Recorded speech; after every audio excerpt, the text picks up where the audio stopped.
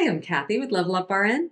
In this episode of Ask a Nurse, I'll be answering your questions about swimmer's ear, such as what are the symptoms of swimmer's ear? How is swimmer's ear treated? And how can I prevent swimmer's ear? Swimmer's ear is an infection of the outer ear canal. The medical term for swimmer's ear is otitis externa. This is different than a middle ear infection, which is called otitis media. Swimmer's ear can be caused by a bacteria or fungi, but bacterial infections are more common.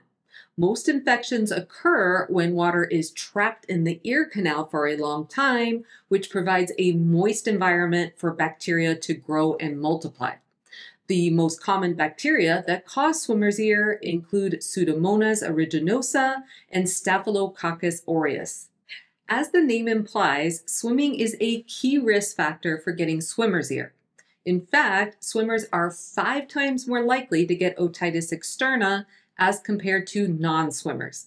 Other risk factors include living in a humid environment, having a skin condition such as psoriasis or eczema, and trauma to the ear canal.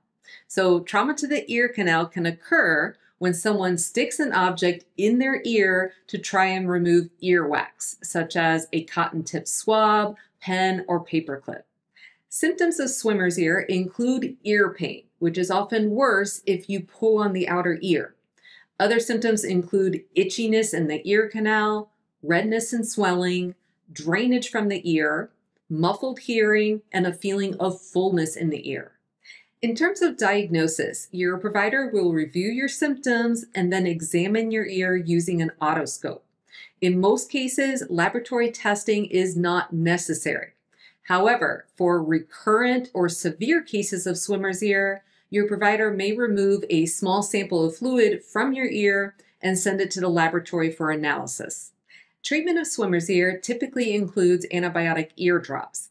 In many cases, ear drops that contain an antibiotic and a steroid will be prescribed, such as ciprofloxacin and hydrocortisone.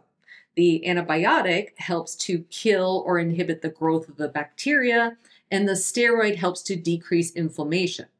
In most cases, your provider will recommend that you abstain from swimming while you're treating your infection with ear drops.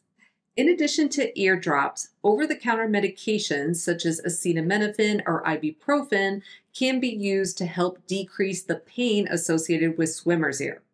For patients with severe swelling of the ear canal, an earwig may be placed to help the medication get deep into the ear canal and to help decrease swelling of the ear canal.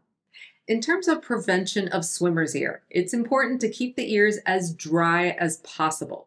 So when swimming, things that can help include earplugs, custom-fitted swim molds, and a tight-fitting bathing cap. After swimming or showering, you want to dry the ears thoroughly with a towel. In addition, a hairdryer set on the lowest fan setting and the lowest heat setting can help dry the ears as well.